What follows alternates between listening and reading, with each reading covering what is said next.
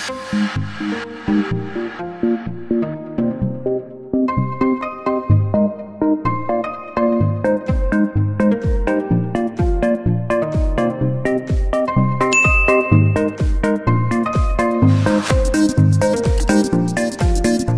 guys! Welcome back to my channel. It's your pa-girl, Nico. If you guys are new here, don't forget to hit the subscribe button dyan sa baba para maging part na kayo ng aking YouTube family. And i-click nyo na rin yung notification bell para ma-notify kayo whenever I post a new video. For today's video nga ay sinubukan kong gawin ang pinakasikat na challenge ngayon dito sa YouTube, which is yung itatry mong i-recreate yung tutorial or susundan mo yung makeup tutorial ng mga sikat na YouTubers. And ang unang Filipina YouTuber na gumawa nito ay si Ate Mimi or Coffee and Sparkle. I will link her video down in the description box para mapanood nyo. Sobrang she nailed it talaga. Sobrang ang galing niya. Nagaya niya si Ate Riza Contawi. And ako naman, ang gagayahin ko ay si CAY na sobrang love na love ko din. Isa siya sa mga paborito kong YouTuber. Lalo na sa mga vlogs and sa pagre-review ng product. Wala talaga akong masabi. Bow down ako. Sobrang galing talaga ni CAY. So, ang napili kong video ay yung kanyang Easy Peach makeup tutorial. So, ipi-play natin yan ngayon dyan sa screen. Hey guys! Welcome back to my channel. So, for today's video, I'll be doing this peachy makeup look. Sobrang dali lang nitong gawin, as in, hindi mo kailangan ng eyeshadow o ng kung ano pa man. So, if you wanna know how I did this look, please keep on watching. So, ayun nga, yun ang aking gagayahin. So, wag na natin itong pahabain dahil alam ko ayun nyo naman ang mahabang intro. So, hindi ko na siya pahabain, guys. So, without further any hanash, let's proceed with the video. So, ayan, mag-proceed na tayo dun sa paggaya sa tutorial ni Miss CAY. So, i-play natin. I already have foundation on, so oh, may foundation na siya. So, wait. Magpa-foundation lang ako off-cam, then babalik ako. Ayan guys, I already did my base off-cam. So, magpo-proceed na tayo sa susunod na step kung paano gawin ni Miss CAY ang kanyang makeup. Alam nyo guys, tinry kong i-achieve yung flawless base niya kasi nakita ko na siya or na-meet ko na siya personal. And sobrang flawless na makeup ni Miss CAY. So, we're proceeding with bronzer. Okay, so, as you can see guys, I'm putting it sa perimeters ng face, under the cheekbones, and of course, sa ilalim ng jawline. This is to give the face the warmth na nawala nung nag-foundation tayo. I also placed some bronzer sa gilid ng nose just to prepare for the contour. Teka lang. Ang bilis. Teka lang. Mag-bronzer muna tayo. Tapusin natin yung bronzer kasi contour na siya, girl. Joshua ba?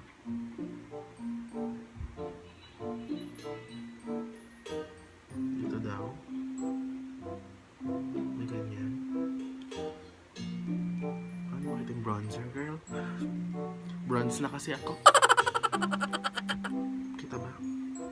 Para na-wash out yung bronzer.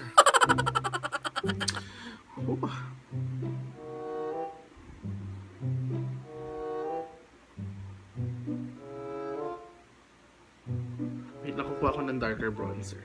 Gumamit tayo ng darker. Kasi ang hirap ha. Ang hirap at sanahin yung sarili mo. So yan, ganyan lang. Ano te? Nangyari oh. Bakit? Show up ba? Show up naman oh. Lapit yung kanya, ang ganda girl.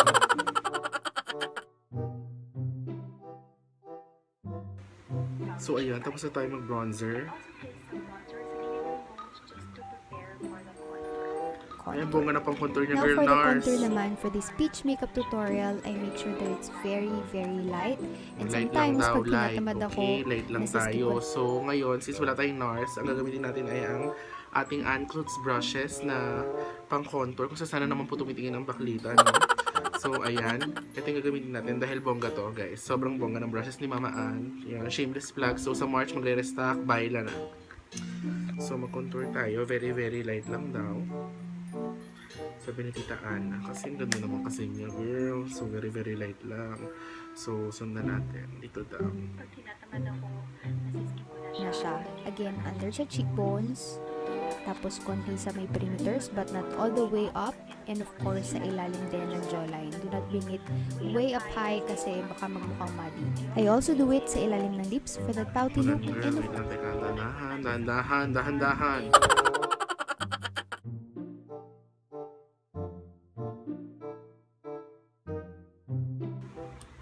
I'm just cleaning it with a spoolie para matanggal yung ibang product na nailagay sa brow hair.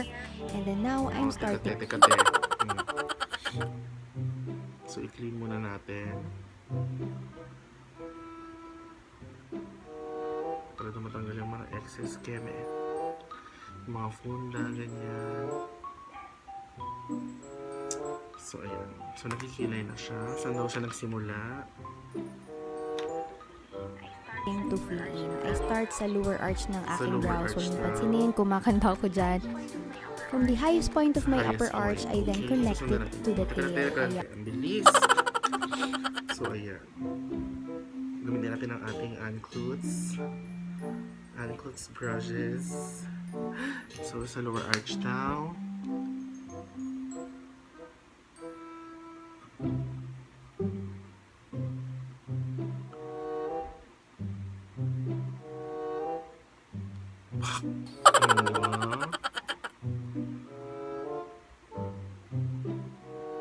Hindi ko itatry i-imitate. Susundan ko lang rin yung shape ng akin. Pero kung paano niya ginawa, yun ang ating susundan, mga kapatid.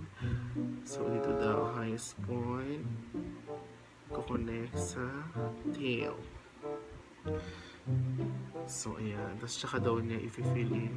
Alam niyo, super dali magkilay gamit tong uncludes na angled, small angled brush. So, talagang pag nag-restock na, bumili na kayo mga.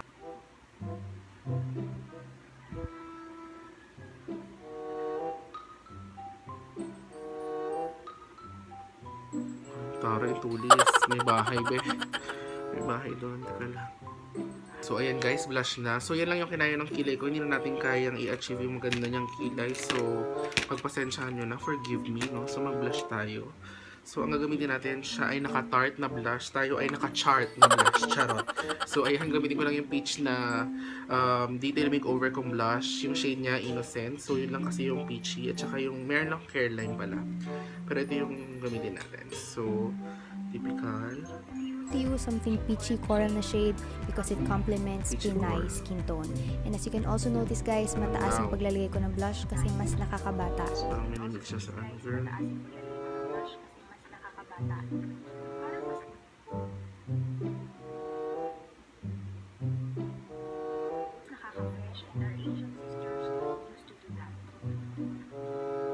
Teka, so yan. Kung ganyan niya, pag hindi pa rin makita.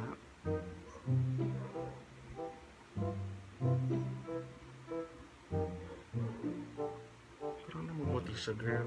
Ganon. Dami kong problema. Ano sa brush na. So, gayahin ko lang siya mag-apply ng brush. Pataas daw para daw nakakabata.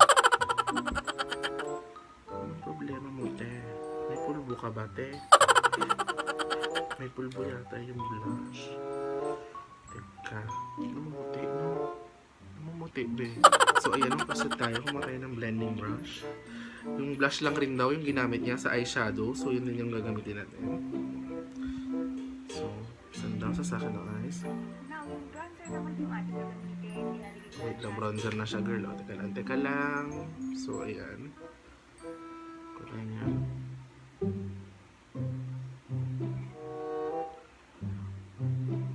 Alam mo, wait lang. Babalik ako talaga. Teka lang. So, ayan guys. Nakabalik na ako. Kumuha na ako nitong isang shade ng blush para imimix ko dun sa peachy kasi parang hindi ko siya makita.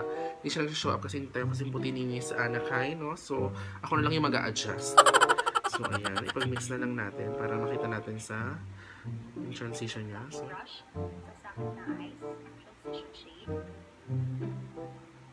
now, yung bronzer naman yung ano, gamitin, ilalagay ko lang siya sa outer V para na ma-intensify yung outer V na siya. So, teka lang, hahabol din natin siya, no?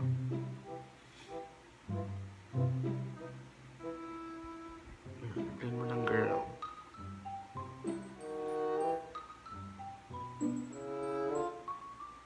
Sana nabibigyan ko ng hustisya na nakakahiya naman kasi. Nakasandog ko naman kasing gayahin si anak. Hi, girl.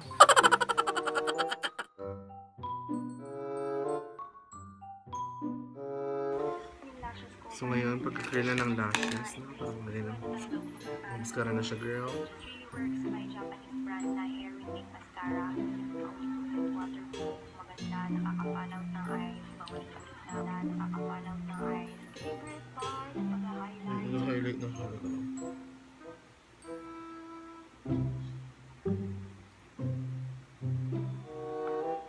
mag-highlight na rin tayo. Habol tayo sa highlight. Ay, kakaloka.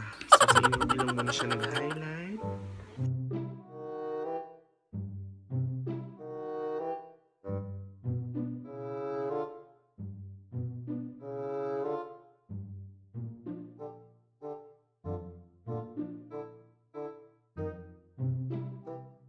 Wala akong kakulay nung ginamit ni Miss Anna CAY. So, itong Freak and Frack na lang ng ColourPop yung gagamitin ko. So, sundan natin. Pag ganun. Tapos pag ganun. Sige.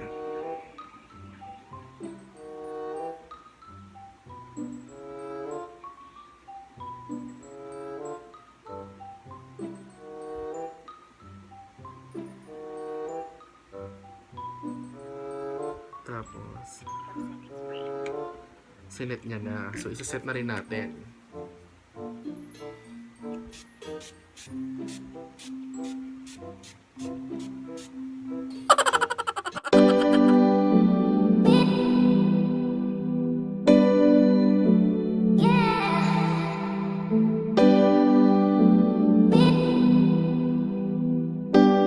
So, ayun guys, yun yung aking nagawa sa pagsunod sa mga steps na ginawa ni Anna CAY.